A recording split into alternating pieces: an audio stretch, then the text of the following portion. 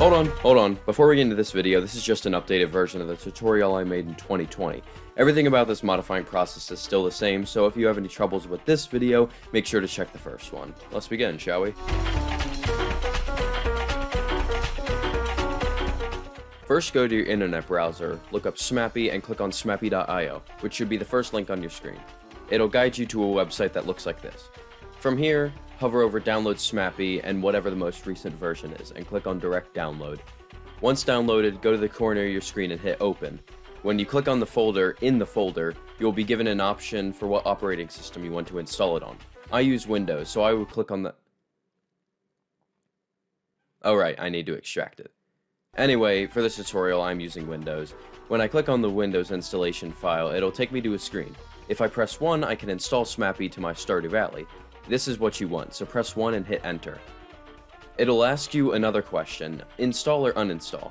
Click 1 again if you want to install it, and if you want to uninstall it, then why did you click on this video?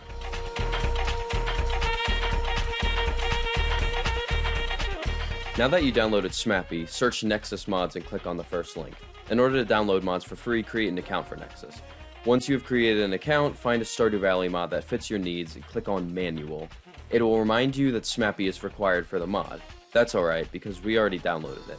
If you do not want to pay for the download, I recommend doing the slow download. It only takes 5 seconds. As this mod is currently downloading, I'm going to show you how to find Stardew Valley in your files. First, go to the Stardew Valley page in your Steam library. Then click on the gear off to the right. Hover over Manage, browse local files, and go into your mods folder. Now that you know where your Stardew Valley mod folder is, you can extract your newly downloaded mod into your Stardew Valley folder.